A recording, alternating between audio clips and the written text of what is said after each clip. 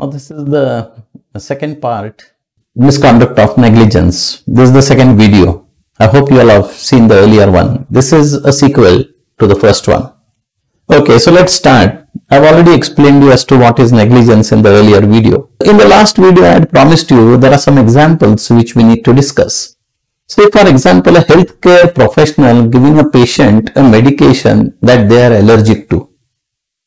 Just think of a situation, you go into your dispensary and your company doctor administers you a medicine to which you are allergic to. He gives you a terramycin injection instead of a penicillin one, and there is a huge reaction. You are on the verge of death. You fight a battle, and then God is great, you are saved. But then you say, what about that person? He was negligent.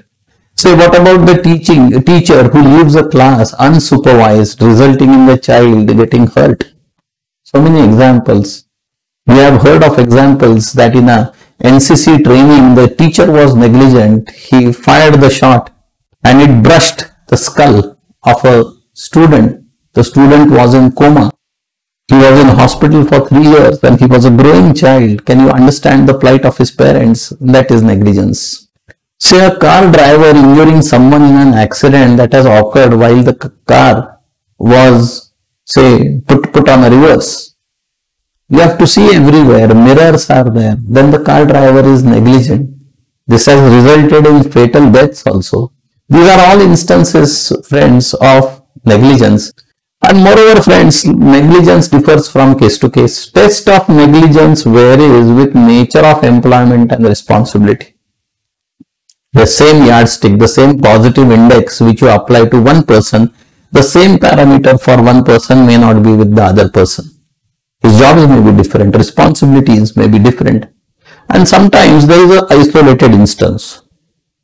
Gross negligence, misconduct is an act of behavior. It's a behavior which is sufficiently serious to lead to dismissal of that workman. That is a gross negligence. It is so serious, only one instance but cannot be pardoned. There was a worker who had put in 36 years of unblemished service. He was given a prize, he was given those accolades which workmen are given, best worker award. And he was to retire and just committed one misconduct. The point is, how do you look at him? Whether you should be very soft and say, okay, it's only one misconduct, let him go. Or we have to see the quality of the misconduct and not the quantity. And here we see some more examples. And say for example, an error which has the consequence leading to serious or atrocious consequences can be styled as negligence. The consequence is so serious that you cannot think of a pardon as far as this person is concerned. Now, in a conduct, you see many a times the culpability is very high. In gross negligence, the culpability is very high. The criminal element is also there. You have to understand. Otherwise, any criminal offender will say that, well, it happened out of a mistake. And you are all aware that to fix up criminality, the mens rea means the guilty mind is to be seen. This test is, of course, we are just dealing with misconducts under the standing orders. And then in a conduct where there is a marked departure from the standards, substantially worse than that of a reasonable man, you see, how would a reasonable man behave in a situation? And there is a deviation from the substantial deviation, not 1 or 2 degrees. How could you do it? Would be, some people are awestruck, some are flabbergasted, not only surprised, some are shocked. How could you do such a thing? Well, you are in charge of the full plant, and then the electrical installations are with you, and you just press the on button, being unmindful of the fact as to what repercussions it's going to have on all electrical appliances in the shop floor. How can you do it? This would be gross negligence. Carelessness is often productive of more harm, as I told you, and also of deliberate wickedness or malevolence. Carelessness, I mean, it's the most easiest word. I'm sorry, I was a bit careless. No, that's not the point. Now we see some examples. What about, I mean, the examples are given by nobody else but our courts. Say a workman who's put in 36 years of unblemished service, only one misconduct, what is to be done? That's the point. What about the sentry who sleeps at a post and lets the enemy to slip in? The sentry sleeps and a few terrorists enter India. Only one misconduct, what is to be done? What about the compositor who instead of putting a plus sign puts a minus sign in the question papers and causes thousands of examinees to fail? Only one misconduct, what is to be done? What about the airman, the man at the airport who puts a wrong mixture of petrol in the aeroplane? The octane value, friends, of that petrol, the petrol which is put in aeroplanes is different. The man at the airport who puts a wrong mixture of petrol in the aeroplane and causes it to crash. So many people die. Only one misconduct, what is to be done? Then you have the famous example of the compounder who puts a wrong mixture of medicine in the eyes of patients and turns them blind. Friends, all of these examples are real and they have happened in India. Everywhere. We speak and see negligence. The railway employee who does not set the point and causes two trains to collide, 350 passengers die. But he is put in 36 years of unblemished service. He has won accolades, he is a good worker, and only one misconduct. In all such cases, friends, the Honorable Supreme Court is clear that we have to see the quality of the misconduct and not the quantity. What about that person who is smoking where the aircraft is being refueled? Doesn't he understand that this is an area and petrol is very inflammable? He's smoking there. What a negligence. What about the worker in a galvanizing industry? In a galvanizing industry, the pipes are to be soaked and dipped in a concentrated acid bath. And the pipes were not tied properly and they fell from a height of almost 20-30 meters into a tank which contained concentrated acid, whether it's hydrochloric acid or sulfuric acid, concentrated acid. If it splashes, it just falls on some worker, he will almost burn to death. This is negligence. So what should be the punishment? In all such cases, dismissal is the only answer. What about, say, the person who makes the balance sheets without checking? And then there are no rechecks, and then the passing the parcel or passing the buck arises. Well, I did it, but it was his duty to recheck it. He did not do it. Sometimes in India, passing the parcel is a very famous pastime we all indulge into. And no person is a failure till you blame somebody for it.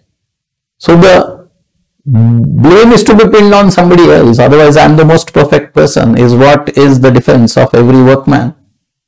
And then, say for example, at a railway gate which is manned, the defense sometimes is the driver of the train is not guilty of criminal negligence because of the accident. He says the person who is to man the gate did not man it properly. So they, again, whether it's contributory negligence, this will all, friends, differ from time, place and circumstance. Remember, now in an accident where the test is the accident could have been averted by the driver taking care. And here this also mixes with the doctrine which I told you in the earlier slide, that is the doctrine of foreseeability. How much can he foresee? Whether the accident could have been averted, it could have been seen, or it could have been in the contemplation of a reasonable man or an average prudent man. And if it was to be averted, why did the accident happen? Are all the questions we are going to answer. Then it's marks of negligence.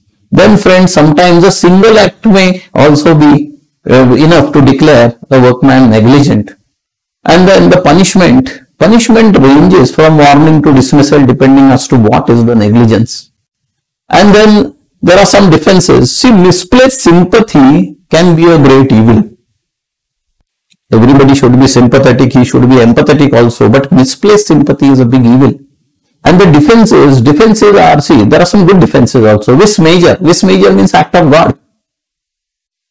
I was doing this work, but then there was a tempest, there was an avalanche, there was a snowfall, there was an earthquake, there was a flood, there was rainfall, and that's why these are all acts of God.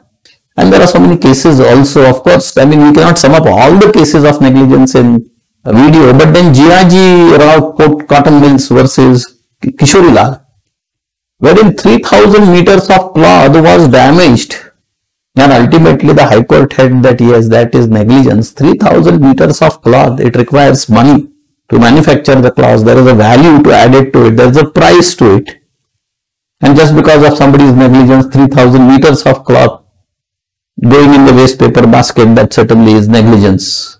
Then in state of Rajasthan versus Srimati Lassi, here there was an official who was appointed to defend the state government, and the official did not do his duty properly and did not defend the state government properly, and it was held that the official not defending the state government properly was a species of negligence. Yes, if you are appointed to do a certain job, you have to do it with precision, fineness. The finish should be there, that yes, at least it should not smack off negligence. And lastly, Indian Iron and Steel Company versus Bhabresh Datta. This is a case wherein a watchman was not guarding the assets. What's the duty of a watchman? To watch something. And he is not guarding the assets. He was warned many times. How many? 13 warnings. Then he was suspended also, and his past record was as hopeless as possible. And yet he did not improve. Ultimately, the finding of the court was that he is negligent. Okay. And as I told you, the punishment for negligent ranges from warning till dismissal. The spectrum which is deployed is all huge. And it of course depends from circumstance, time, place. What is the case, particular case, everything will have to be seen. So friends, this was all what we discussed on negligence in the past video as well as this video. I gave you so many examples, and in our journey of imparting knowledge, it's time for me to bid you a goodbye, and we meet in the next video. Thank you so much.